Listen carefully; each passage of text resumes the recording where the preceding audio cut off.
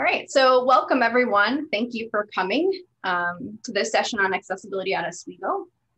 We decided to hold this session in part to kind of catch everyone up at the wide variety of activities that have been happening on campus related to accessibility, and to give everyone kind of an overview of what's going on and also the wide variety of people who are involved in this initiative on campus. So this is an opportunity to kind of see some faces and see who some of these folks are and know who you can connect with in the future about any of your accessibility questions. And we have a lot of folks that are going to join us on the panel today. I'm going to get us started. So here we go. So our objectives for this session are to introduce the Campus Accessibility Initiative and also our accessibility plan, which you may or may not know that we have. And we're going to introduce a wide variety of people and resources associated with accessibility that can help you meet your accessibility responsibilities as a member of our campus community. The way that we think about accessibility, or the way that we're talking about accessibility in this session, is specifically digital accessibility. Obviously, there's other kinds of accessibility, right? Like you might think of ramps and having accessible doors, etc. But in this case, we're talking specifically about digital accessibility, meaning that any of our electronic documents, whether they're videos or audio files or Word documents, web pages, etc., all of those meet accessibility standards. And we specifically follow the Web Content Accessibility Guidelines 2.0 AA standard. The way that we think about digital accessibility is that it's equity-centered, meaning that everyone has kind of an equal playing field to access the content and use the content. In particular, digital accessibility and in following these guidelines helps folks with disabilities have the same access as everyone else, because the documents are structured and set up in a way that allows them to use assistive technology to get all the content that they want. And that extends to everybody, because now we can all use our devices to access content in different ways. Digital accessibility is a proactive approach, meaning that it's not because we know someone has a disability that we're making things accessible, rather that we're preemptively making everything accessible so that all folks can use it. And then finally, we also think about digital accessibility in terms of the legal requirement that we have as an institution that gets federal funding. So there are multiple laws in which we are bound under to make sure our materials that we're sharing within our campus community are accessible.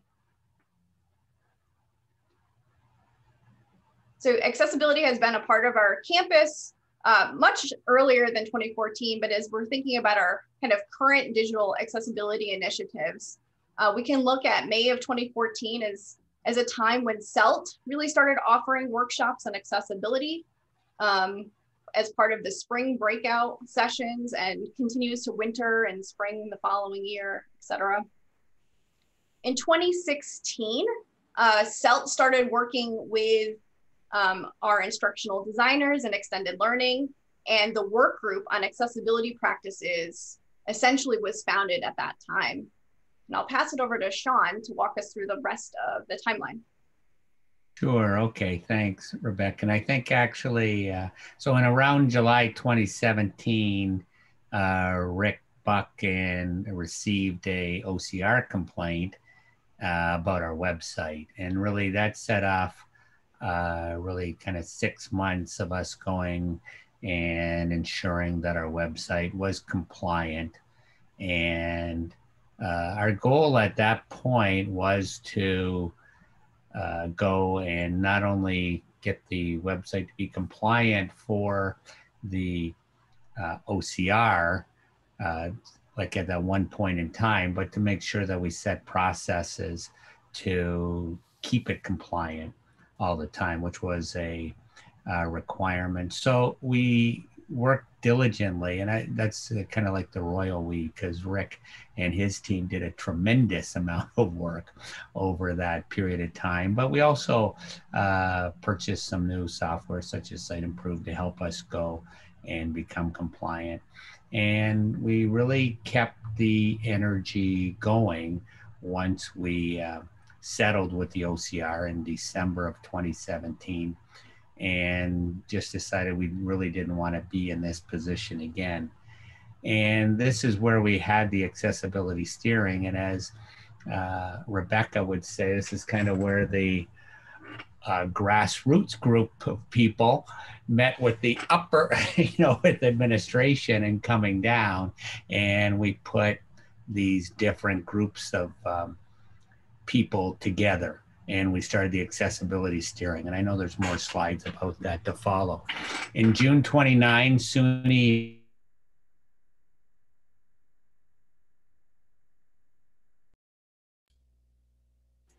I think we lost you. Can you hear me now?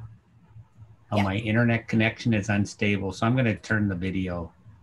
Sorry about that.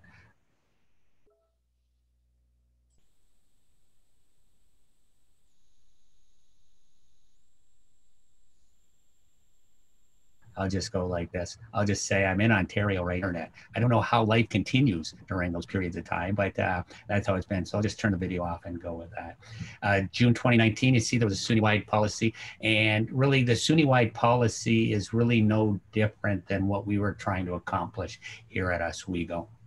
And just last month, we put in our SUNY Oswego I'll call it our digital accessibility plan, but it's something really we've been working on for the last, the actual wording in the plan. We've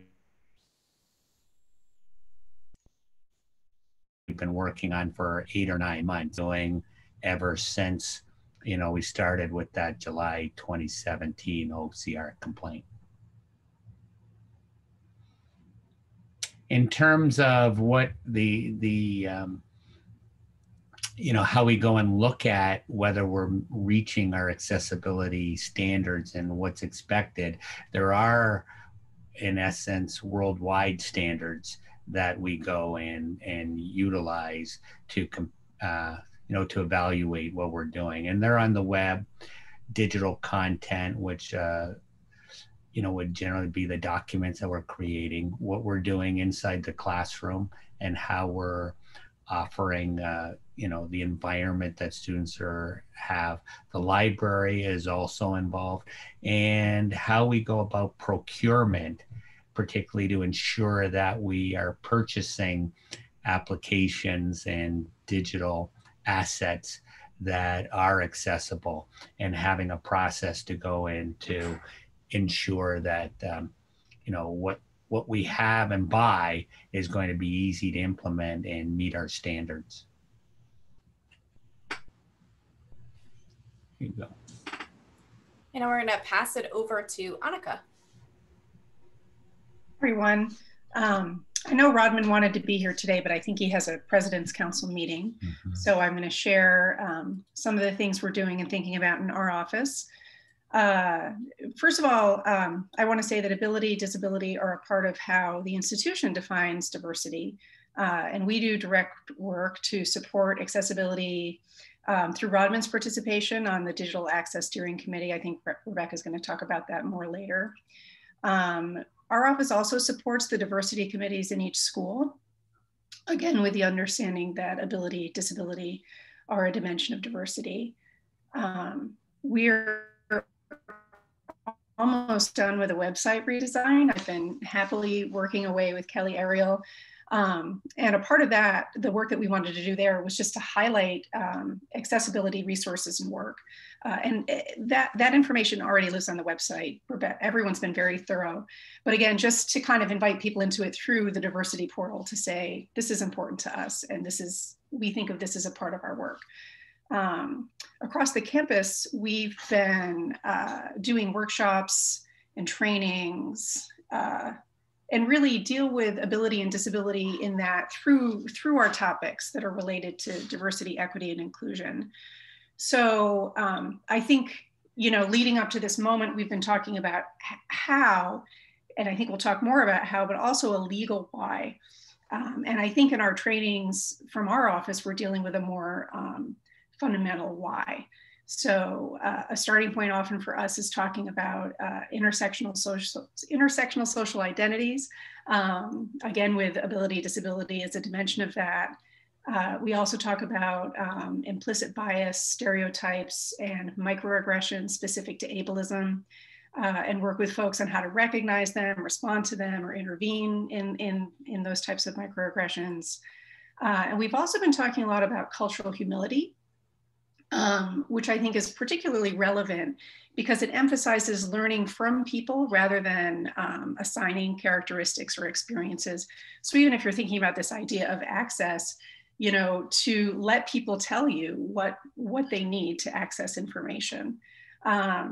So all of that relates to our understanding of ability and disability and how to kind of help our campus understand it as well. So that's it. Thank you. So as you may have already kind of got the feeling, it really takes a village to make a big initiative like this happen. And so there are multiple groups on campus that are working together in addition to the diversity office that we just heard from. And that includes the Digital Accessibility Steering Committee that Sean mentioned a bit ago. The work group on accessibility practices that I mentioned a few minutes ago. There's a web steering committee providing guidance over the website. There's a remediation team, faculty accessibility fellows, a digital accessibility analyst, and then everyone that's a member of our community is also part of this general campus effort. So we're going to dive into each of these individual groups and responsibilities as we move forward now. So we'll hand it back over to Sean. Okay, and I'm back on camera. So one thing I would say is if you're really going to show a commitment, you need to put resources and time and energy towards it. And I think that's the one thing that we can really be proud of. I think the reason that we've moved so far compared to other schools is because we've truly made it a priority and we put resources. We're blessed to have outstanding people. Rebecca and Kate come to mind immediately as examples of how we've gone and put time towards it, have excellent teachers who are willing to share, and then like the quantity of work that Kate's done, and also really what Rick's done in terms of the website, in terms of making sure that we're good. So let's just go to, how do I, have you got to forward it for me? I think I just did. Did I go far enough? Diversity committee and each call. Is it not working? Is there? So right now, what I see is the ability, the collaboration to support function philosophy with digital accessibility steering committee, diversity committee, DEI workshops with students. Okay. Does everybody else see something different? I thought we were on the digital accessibility steering committee slide. Is that what everybody else sees or no? That's what I see. Okay. Hang on a second. I mean, the slide is the second. Oh, now we're there. There we go. Set direction and goals. So the digital accessibility, now I see it. Digital accessibility steering committee, what we do is set direction and goals. And really, in terms of going and developing the plan, that's what we've done. And really, we break up the meetings to do a little bit of work on what we're working on right now and what do we want to accomplish and what does the future look like, and develop policy and process. We've really focused a lot in terms on process. In terms of policy, largely we're living within the laws that are already existing and the policy that SUNY has out there. We really don't necessarily need to do too much policy here. And I do really go back into the resources that we put forward to ensure that we have, we can do process. And I include the faculty fellows in that group too. All right, to the next. There we go. So, whoops. You had a slide. Okay. I'll hand it over there. I didn't see the slide with all the pictures on it, but that's cool. I did that one first. Yeah, I missed it. That's okay. I'm good. All right. So Dan was originally going to do this section, but was unable to attend. So I'm going to cover this section. So we have our work group on accessibility practices, which we mentioned started really early on in our effort, and it includes folks from a wide variety of areas. So we've got faculty representation and members of the faculty fellows who are on the committee, our digital accessibility analyst, marketing and communication services, CTS, accessibility services, the library, extended learning. So it's a big group of a wide variety of folks who are working together. And I think it's that diversity of different people from different fields and expertise that really make this group so strong and so helpful. We've been working together as a group to work on our accessibility webpage. And if you haven't been to our accessibility website, which is oswego.edu/accessibility, you should definitely check it out. It's got all kinds of resources, tutorials, information about the accessibility initiative and each of these groups, as well as who chairs each of these committees and things if you need to get in contact with somebody. So a good, easy URL to remember. Our work group has been working on a wide variety of things, including the website, but also put together a wide variety of CELT workshops for you this winter, but have been doing on a consistent basis in winter and summer and spring breakout sessions. As you've all seen, the launch of our first 10-day accessibility challenge starts today. And I know some of you are participants in that challenge and have joined us today to learn more about how that fits into our bigger initiatives. So we hope to do more of those, but our first one starts today and kind of coincides with the winter breakouts. And our group has also been actively involved in kind of consultations with individual faculty and departments about their own individual needs, and have conducted research kind of as needed as things have come up. So when tricky kind of sticky situations come up about accessibility and how to handle things, or maybe what the best approach is, it often comes to the work group who works together to come up with solutions or find some other additional experts to reach out to for information. Does Kate or Michelle want to chime in with anything else I might have missed?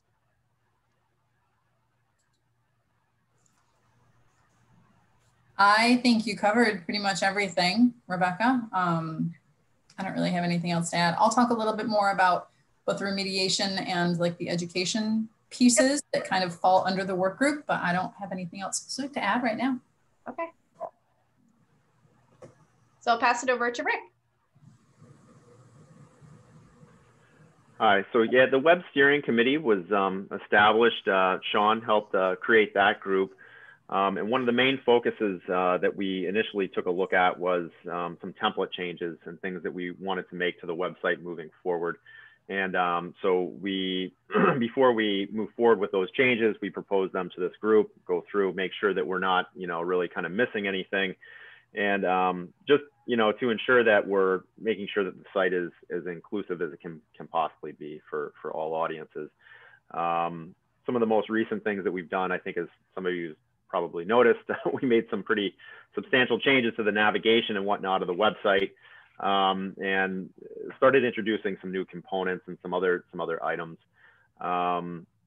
So really the big decisions that we make regarding the website, we work with this group, and just to ensure again that everything is remaining accessible and inclusive and on target for all audiences. Thanks, Rick. I don't know if Sean wants to add anything, but no, I think that's good. All right, we'll hand it to Kate.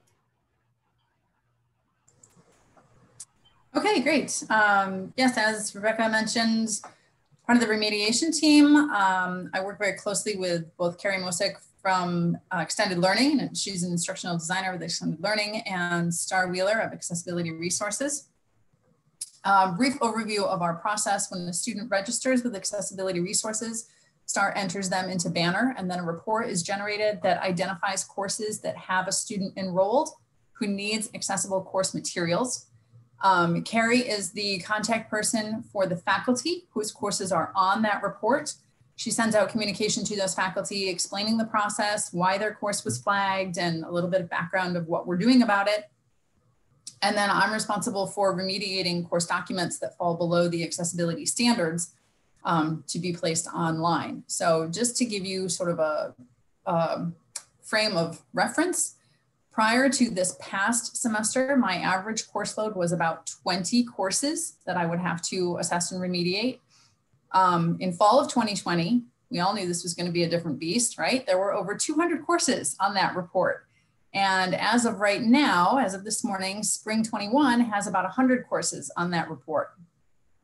So it's obviously digital accessibility is very important. It's important that we get faculty cooperation. And having such a large course load is quite unsustainable, as you could imagine. So it's also very important that we help faculty take responsibility for the accessibility of their own materials. And that sort of plays into this DIY program creation that the work group has developed. So that's a little bit about the remediation team. If anyone has any questions about remediation, you're welcome to reach out to me after this presentation, obviously, and I am happy to work with people to kind of help them get a handle of things, because it can be very tricky and very difficult. But that's what Carrie and Star and I do. We try to, as Rebecca says here in the slide, prioritize courses for the remediation and then provide assistance when necessary. Thanks, Kate. We'll pass it over to Michelle. Thanks, Rebecca. And thanks, Kate. So my name is Michelle Thornton. I am the Faculty Accessibility Fellow Coordinator for this year. And you can see myself as part of a much larger cohort of folks that have gone through the Fellow program, which started in 2019. Each year we have 4 to 5 faculty members participate in the fellowship. And while we think about Kate's team, the remediation team, as being sort of reactive, right? Like finding out and responding to specific needs from specific students in specific courses, the fellowship program works a little bit more proactively. And this is really, I think, where we are attempting to train faculty members to create content for their courses with accessibility in mind from the beginning. Regardless of who the students are in those courses, is to really kind of make sure that the content that they're creating for the digital courses or in their classrooms in general is accessible and comes from a perspective of universal design for learning. And this, I think, really gets at that idea that Rebecca was talking about with being equity centered. So the fellows certainly work on their own courses and kind of building skill sets to be able to do that. But they also are really kind of like ambassadors out into their departments and schools across campus to be a resource or a liaison for kind of building that network of kind of the accessibility culture across campus. And so they do some coaching, some mentoring, participate certainly in providing sessions through CELT and as well as, you know, meetings directly in departments. The other thing that the fellows are sort of charged with doing is to kind of getting the word out beyond campus. And that is, you know, presenting within their own disciplines. Many of the fellows have started incorporating principles of accessibility into their research agendas. And we really, I think, as we continue to kind of build this group of fellows, that role continues to expand and how, what they're able to be doing and how they're able to build that, I think, culture across campus is really exciting and unique piece of the program that is something I think pretty unique here at Oswego. This is not something that we see in other places, and I got to give a lot of credit to Sean and Rebecca for continuing to support this and to kind of having conceived of it a few years ago as part of the broader accessibility efforts across campus. Thank you. And I'll pass it back to Kate. Hi again. So there's 2 basic sides of the digital accessibility analyst position. There's the remediation side, which I just spoke about, And then there's the education side, which, as Michelle said, is kind of the more proactive side of things, helping to get ahead of the game. There tends to be this misconception about the definition of accessibility and how it pertains to each of us. So part of shifting the culture on our campus is going to come from sort of leveling out that misunderstanding and providing clear information on what accessibility is and how it is achieved. And that's starting to shift. Mainly, I think a lot of it had to do with the fact that everybody was thrown into the fire so quickly with all of the COVID mess that happened last year. Prior to that, because of the misconception, I think oftentimes people who need accessibility information don't always know that they do. And when everything went remote so quickly, I think there was like this collaborative realization that accessibility really means much more than people tend to think it means. Again, that plays into all of this here at Oswego with the various groups and all of the efforts that are being put into being more of the proactive side of accessibility rather than the reactive side. So the education part of my job aims to help teach and train people about accessibility and how to incorporate it. And this involves things like creating the accessibility website, many of the resources that are within that website, including the written and video tutorials. There's an FAQ page. There's, as Rebecca mentioned at the beginning, there's lots of resources and tips and tools. I worked with the work group to develop the 10-day accessibility challenge, which again, part of you are participants in. That actually had a huge response. We were quite surprised and pleased, to say the least. And we do plan to roll out more of these DIY type programs in the future, hopefully. And I also lead workshops and presentations, such as the breakout sessions over the next 2 weeks. And I'm happy to connect with people kind of one-on-one and answer specific questions that they had. So there's a lot of it. It's very opposite in some ways, the remediation and the education parts, but they do really fit together. And it's a great feeling to be able to introduce people and support people and kind of continuing the efforts that we have here at Oswego. Thanks, Kate. Thank you. So now we're going to shift a little bit towards talking about the campus accessibility plan and its components. And I'm going to pass that to Sean. Okay. The accessibility plan has really a number of components. And I've already talked about the benchmarks and how we go and categorize them in those 5 areas and how we use standards to do it. But another component of it is how we outline the responsibilities of the different constituents. And I guess when I think about what we're really trying to achieve here on campus is that we want to enable all the faculty, administration, and students to create and the digital content, in essence, on their own. Kate talked about the tremendous lift it's been as we've moved to this, largely remote instruction and the number of courses that have needed to go and to have needed some kind of remediation. But I think when we think of a plan, and even when we look back at it years ago, we really wanted to ensure that people inside their roles, first of all, understood what accessibility was, what their role inside of it was, and how they would want to go and, in essence, create and support the initiative, and then make sure that they have the knowledge and the skills in order to do it. And that's what we've really tried to do in terms of the structure of everything that we've done. So outlining the responsibilities of the different constituents is really to go and to assist them to understand their part in supporting accessibility. So I know I added a whole bunch of slides, I think. Everyone plays a role. So we talk about the public digital materials,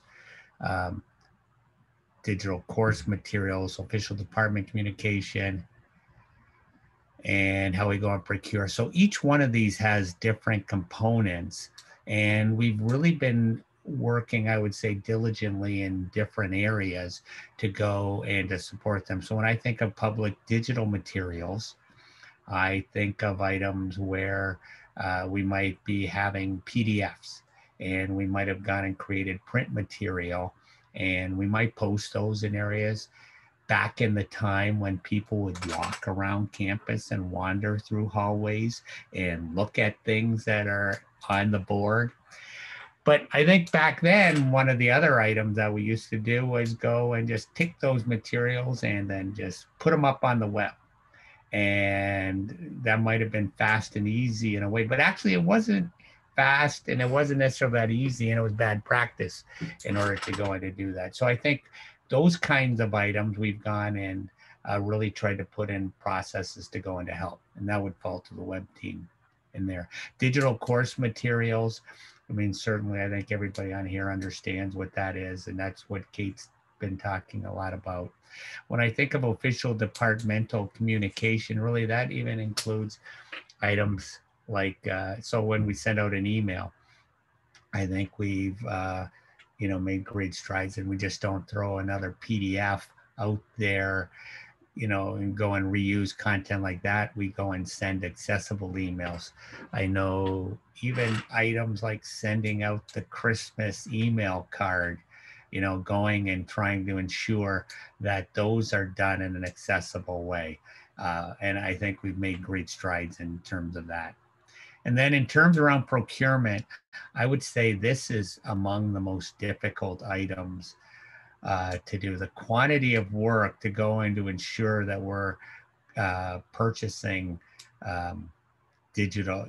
accessible digital platform software. I think we've done work in terms of going and when we do RFPs and on larger items, ensuring that the wording in the RFPs is there. In terms of how well we've done in terms of making sure that the software is accessible, it's just so much work. It's really a work in progress, I would say, and dealing with the vendors. And vendors are far more aware of the requirements that we have. And depending on the size of the platform we're talking about, we're making strides, but we're moving slowly. We're trying to do it in a SUNY manner where we can support one another, because the quantity of work here is so large. Go to the next slide. And I think I've talked about this, like we've tried to break it up into these different areas. So go to the next slide, Rebecca.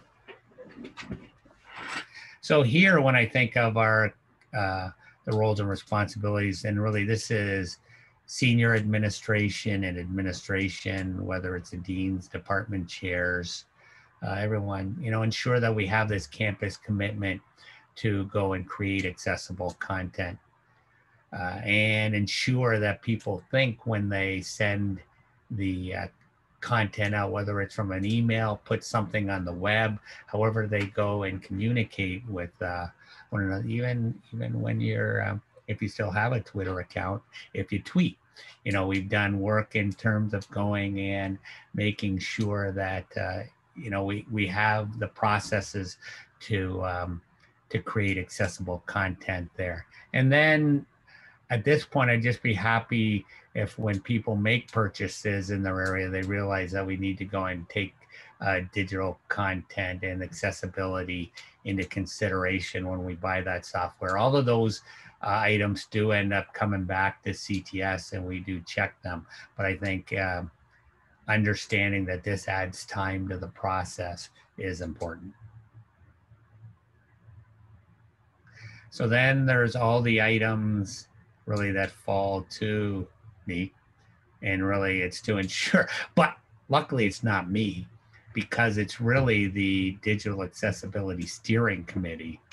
And we go and design and plan for accessibility, communication of the shared responsibility of the plan, which I think really this is an excellent example of it. And I thank Rebecca and the whole team for all that she did to go in to make this happen. And then, like anything else at us, we go on Inside SUNY, we'll make sure that we go back and assess our plan and how we're moving forward with it and our accessibility initiatives on campus.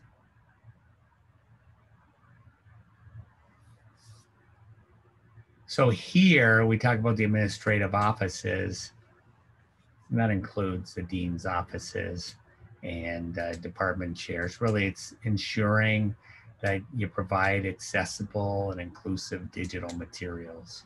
And it really does go back to website. I'm pretty sure the next one is around web officers and what web editors and what they have. Yes, it does. Really, it's to ensure that there's accessibility in everything that's on the web. And I think particularly right now as we go and move Drupal, move from Drupal 7 to Drupal 8, that we have a chance to go and clean up all the content and get rid of the thousands and thousands of PDFs that we have, and also to make sure that we give people the knowledge to go in and manage their content and ensure that it's accessible as we move forward. And then inside it also means that we provide reasonable accommodations. Rick and Kate and the team have spots on the web where people can request for accommodations, or if they find anything that's wrong on the website, to have it, you know, that you send a note and say, I found a mistake. And we expect people to go back and to clean up, you know, non-accessible content on a timely basis.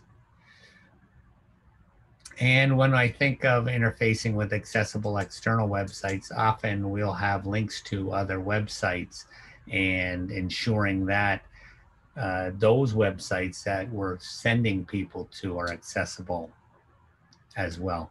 I'm going to ask Rick if he wants to talk about the responsibilities of the web administrators here and how.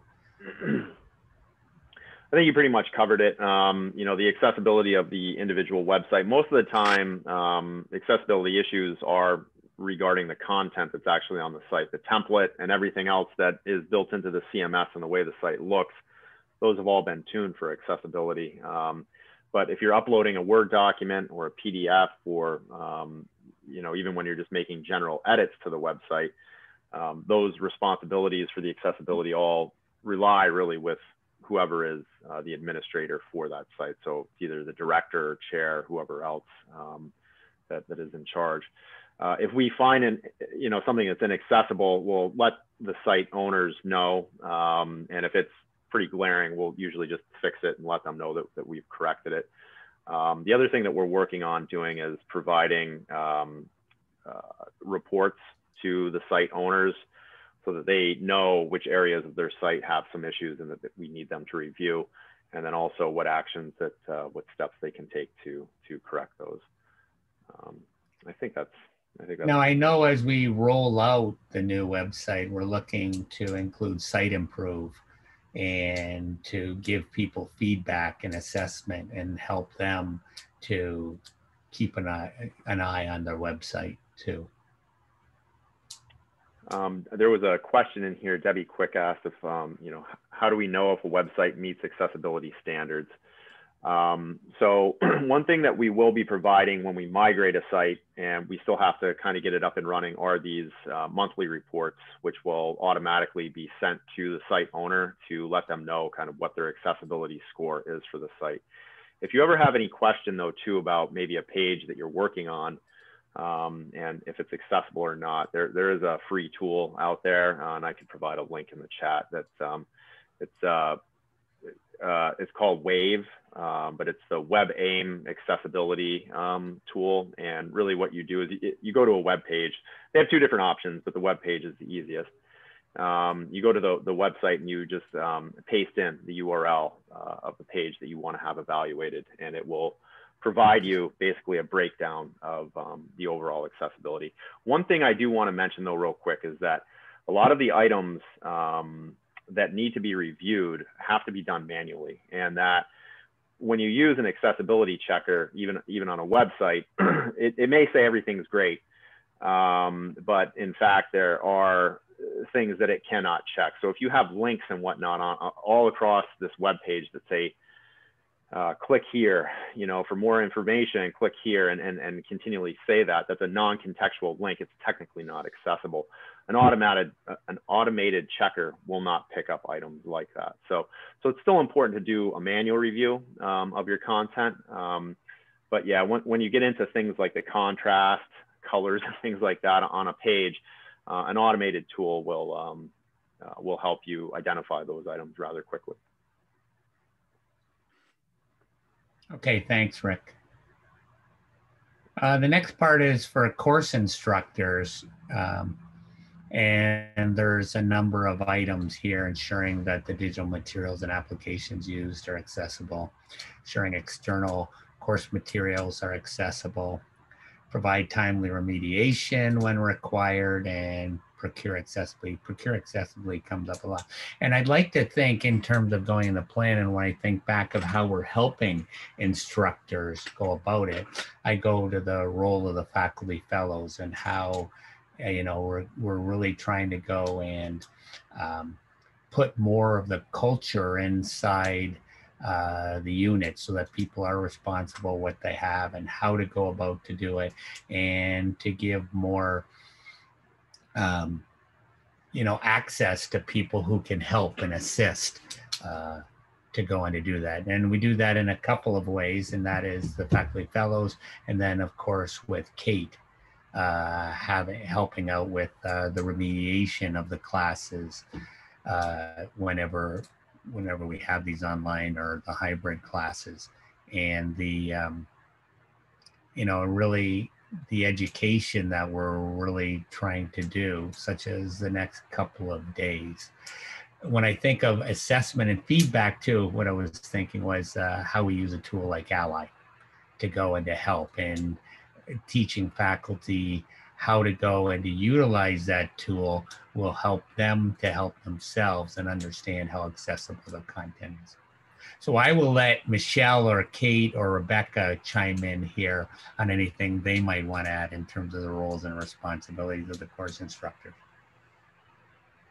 I'll jump in. So the first thing I want to say is that if you're not sure what Ally is, this is built into all of our Blackboard sites, and I am giving a session about Blackboard Ally tomorrow and how to use it. And I really find that this has been one of the most helpful tools, both for, I think, faculty members to see what's going on in their course, but also all of the features that automatically help create alternative formats for students. So it's really, I think, helps out on both sides, where it is directly sort of like providing alternative things for students, but then also really indirectly coaching faculty on how to make their course sites in Blackboard more accessible. So I can't say enough about Blackboard. It's my favorite thing that I've learned about since I've been a fellow, and we'll be talking more about that tomorrow. But I guess the last point that I want to make is that everything we're talking about, I feel like both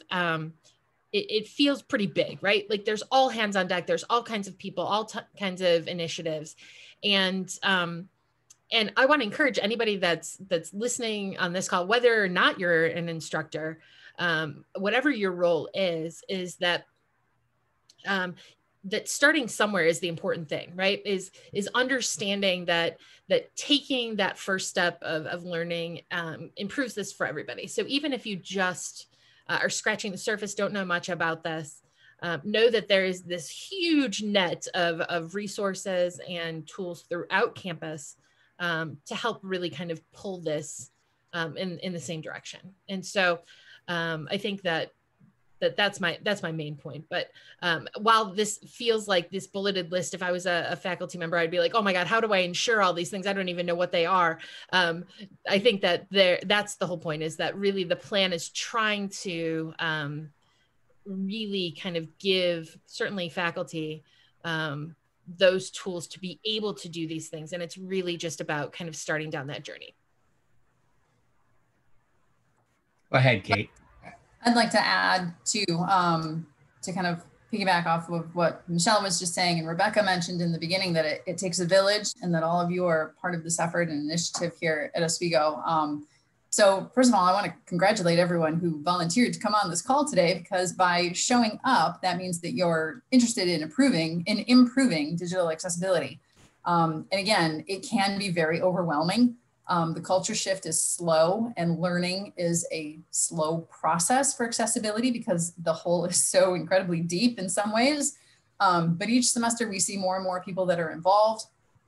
We get more and more people who are interested, who are reaching out and asking questions. So we know that our efforts are being heard and that things are working, that Oswego is continuing to move forward. And so again, to just kind of reiterate what Michelle had just said, although it does seem like a big, huge mountain, there are tiny little steps that can be taken in order to make big impacts, in order to continue to improve accessibility. So if you do get overwhelmed, reach out to someone and ask for a little bit of assistance in kind of breaking it down and bringing it back to the basics for you, because it is possible to do. And you don't have to do everything all at once. You don't have to go back and remediate every course material that you've ever made for the past 10 years. But we're asking you to kind of start where you are and move forward and take little simple steps, and we'll all get there together. And part of showing all the photos and things throughout this presentation is to just demonstrate how many people are actually available to help and who are working together to provide some of that support. Yeah, well said, all three of you. And I agree that it can feel overwhelming for sure. But once you learn the concepts and the school and the skills, and you see the tools you have to help you, I think, you end up making more accessible content as you go. And we do understand it's going to take time. And this is where actually I'm proud of the resources we put and the help you've done. Okay, what's next, Rebecca? Course instructor. The last thing to remind everyone about until, and then we can have some Q&A. We left a lot of time for Q&A. We thought people might have questions about the process or who to get help from for certain things. But as a reminder, we're offering accessibility office hours every day during breakouts from January 11th through January 22nd from 2 to 3 p.m. with the exception of Martin Luther King Day when we don't have breakouts. And so that's an opportunity to drop in, ask questions, get help, and to connect with campus accessibility advocates. Even if you're just looking for I really care about this too, and I want to meet some other people who care about it, you can do that during that time as well. We'll have multiple people available and breakout rooms available for one-on-one help during that time. So I'm going to stop sharing my screen. And my computer is being silly. Okay. And I want to open it up for if anybody has any questions. We can ask, feel free to ask or what have you. Does anyone have any questions? I have one. So it's a logistical question to keep track of all this stuff, or you hear something in a seminar and you want to go back to it hypothetically, 4 or 6 weeks later, and you go, I can't find the link that was in the chat about the Wave accessibility tool, for example. So is there a spot on campus where these links, where one spot you can go? Okay. There is, Jean, and that's the accessibility website, which is oswego.edu/accessibility. Accessibility, I'll put that in the chat so you have it. And you'll see that every accessibility session. Oh, probably right in front of my face, and I just didn't know. But I struggled to find the link for this meeting this morning, and I thought, oh boy, I got to get organized. Oh, in terms of the links for the CELT workshops, I can provide that as well. I'll put that in the chat as well. Give me one second. I'm going to add actually that the accessibility link is available. If you just go to oswego.edu and go down to the bottom, it's a link that's available on every single web page on campus whenever you're on our site too. Probably saw it so much I didn't even see it anymore. But I'm also thinking about being part of the fellowship, and just want to have a way to think about being organized. Yeah, there's so much. I agree. Yeah. It's easy to get lost. So I put the CELT breakout session links in there as well, and they're all on one page. So if you bookmark that one page, you can find all the links to everything. All the accessibility sessions are actually at the same link that you clicked on for today. So if you know there's an accessibility one coming up, it will be at the same exact URL. Are there other questions or things that you want more information on?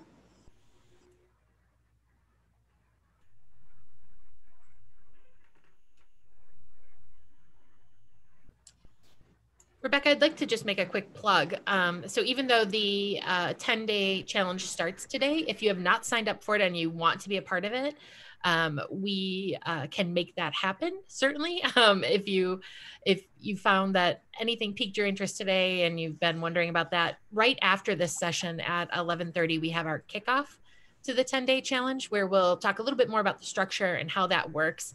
As Kate mentioned earlier, there are upwards of 175 people across campus that are participating in the challenge, and that is faculty, students, staff, and admin. We are so excited about the response, and the nice thing about the challenge is that it's super customizable, meaning that you can spend a little bit of time on it every day, a lot of bit of time on it every day, and really kind of pick and choose the things that are most applicable to you. So I think we can probably also plug into the chat. I'll see if I can hunt it down, the link to sign up for it in case you have not done that.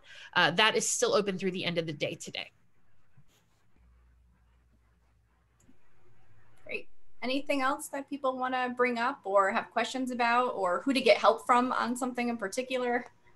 This is an opportunity for us to kind of direct folks to specific people as well.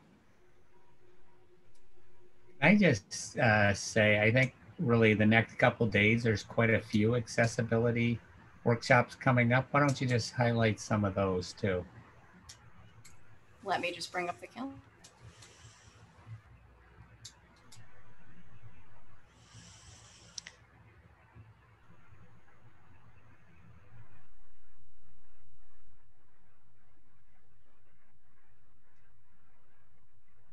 So if we start looking just even what's available this week, you know, Michelle just mentioned the kind of challenge kickoff, but also at 1 p.m. there's an accessibility discussion group with a pretty short reading from Accommodation to Accessibility, Creating a Culture of Inclusivity.